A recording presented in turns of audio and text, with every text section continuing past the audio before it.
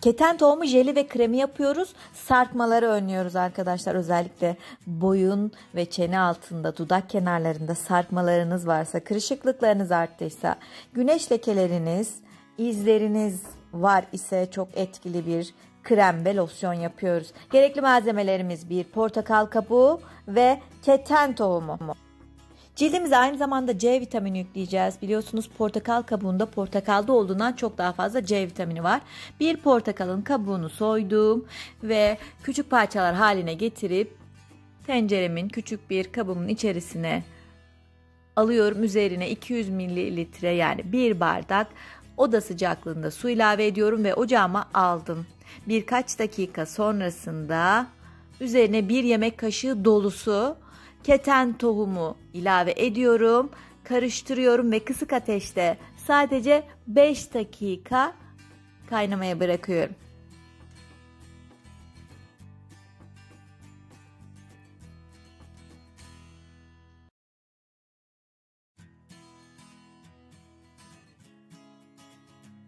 Keten tohumu cilt lekelerini yok eder, cildinize mükemmel ve parlak bir ışıltı katar. Aynı zamanda cildi derinlemesine nemlendirir ve kırışıklıkları önler.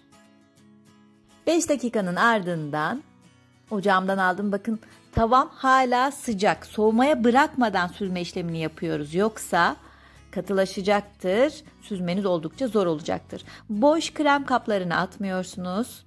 İçerisine hazırladığımız jel karışımımızı ekliyoruz.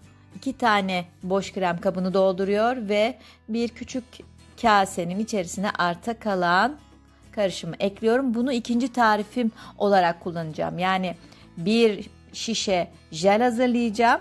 Bir de krem yapacağım. Dilediğinizi seçip uygulayabilirsiniz. Karışımın sıvı durduğuna bakmayın. Bir süre bekledikten sonra jel kıvamına geliyor. Ben bu karışımı zaten krem için kullanacağım. Direkt bu şekilde jel olarak da kullanabilirsiniz. Jellerimiz hazır, bu şekilde uygulama yapabilirsiniz. Bakın biraz beklettikten sonra da jel kıvamına geldi. Hemen uygulamaya geçebilirsiniz. Biraz buzdolabında bekletmenizi tavsiye ediyorum. Çok güzel etki ediyor. Cildinizi anında geriyor. Peki portakal kabuğu cilde ne gibi faydalar sağlıyor? Özellikle koyu lekeleri azaltıyor. Portakal kabukları cilt tonunu geliştirmeye yardımcı olur. İçerisinde bulunan C vitamini içeriği cildinizin esnekliğini korumasına fayda sağlar. Cildi gerginleştirerek parlaklık, canlılık kazanmasını sağlar. Donukluğu önler ve sağlıklı bir parlaklık katar. Hatta cildimizi güneşin zararlı ultraviyole ışınlarına karşı korur. Ayrıca portakal kabuğu ciltte bulunan sivilce ve sivilce izlerini gidermeye de oldukça etkilidir. Hazırladığımız jeli bir şişeye aktardığınızda daha temiz bir şekilde uygulama yapabilirsiniz. Şimdi krem yapımımıza geçelim. İçerisine aloe vera jeli kullanacağız. Dilerseniz hazır jelini, dilerseniz bitkisini kullanırsınız bu tarif için. Şimdi keten tohumu portakal kabuğu jelimizin içerisine, bakın bu ikinci tarif yapmak zorunda değilsiniz ama bu şekilde de çok etkili. 1 yemek kaşığı dolusu aloe vera jeli ekledim ve iyice karıştırıyorum. Şimdi içerisine gliserin ekliyorum. Özellikle leke probleminiz varsa yaklaşık 1 tatlı kaşığı gliserin eklemeniz lekelerden kolayca kurtulmanızı sağlayacak. Limon yağı hem hoş koku verecek hazırlayacağımız bu kreme, hem de cildimizi enfeksiyonlara karşı koruyacak. Karışımımız hazır ama ben daha homojen bir karışım olsun istiyorum. Karıştırıcıma aktarıyorum. 1-2 dakika tamamen karıştırdıktan sonra boş krem kavanozlarıma ekliyorum. Verdiğim ölçülerde yaparsanız 2 tane boş krem kabınızı doldurur. Bir şişe de keten tohumu jeli elde etmiş oluyorsunuz.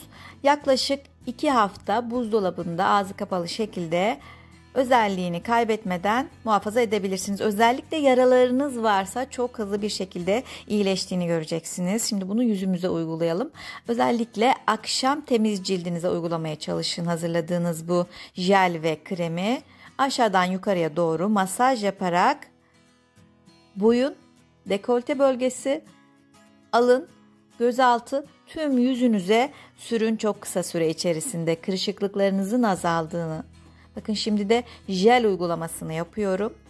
Oldukça etkili kırışıklıkları gidermede, lekeleri ortadan kaldırmada ve cildinizi daha pürüzsüz, daha parlak, sağlıklı görünmesini sağlamada çok etkisi var. Çatlaklarınız varsa bunu lütfen düzenli olarak kullanın. Çok kısa sürede çatlaklara çok iyi sonuçlar veriyor gerçekten. Alın kırışıklıklarınız için uygulayın ve sonrasında bu şekilde masaj yapın. Biliyorsunuz kremleri ve jelleri kullanırken masaj yapmak da oldukça önemli. Keten tohumu ile 2 farklı tarif yaptık. Jel ve krem yaptık. Umarım siz de dener ve memnun kalırsınız. Değerli yorumlarınızı paylaşmayı unutmayın. Hoşça kalın arkadaşlar.